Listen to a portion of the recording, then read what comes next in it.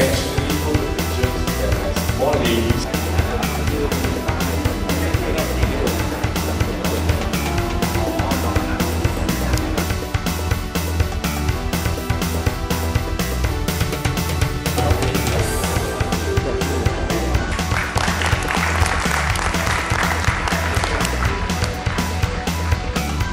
What I have here is a device which I'm going to do a little bit of demo afterwards. But I'm going to show you some of the key features of this device. Right? Simple is important here. So as I mentioned just now, all you have to do is on your passport you will see a MRC code.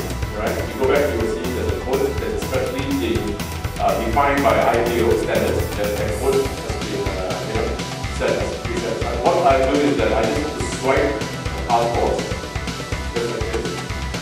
Right? And it reads the MRC code.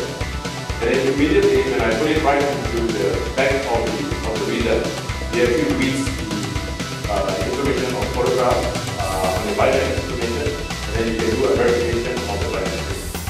So this is how simple authentication of your passport by using a handheld. So there's a huge opportunity. We see the opportunity. We go global. Thanks so much. Really appreciate it. Yes. Thank you. I want to reduce the airport tax, but I want clear immigration to the plane. So the idea is this, making devices intelligent, make more meaningful economic value. You save the passenger from paying less airport tax.